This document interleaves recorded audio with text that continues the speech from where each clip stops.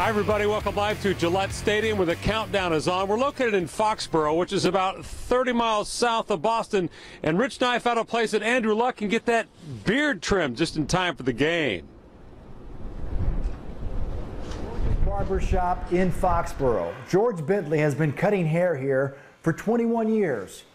Patriots coaches and players come in here sometimes. Quarterback Tom Brady used to come in here when he was younger. Brady came in here for 3 years. Belichick's been in here. Most of the coaching staff has been in here. I mean, you're in their backyard, you know, so I mean, especially this time of year, it's all about the Patriots. 99% of the talk has been about the Patriots. And there is a horseshoe above the door and some talk about Luck, the Colts quarterback with the neck beard. Yeah, it's ugly. Andrew there, yeah, he needs some help. He needs a nice trim. He's a nice line up on that beard. nice line in the bottom and cleaned up.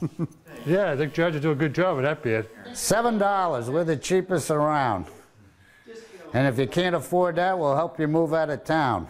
I think they have Luck's number. I mean, they force him to throw to one side of the field.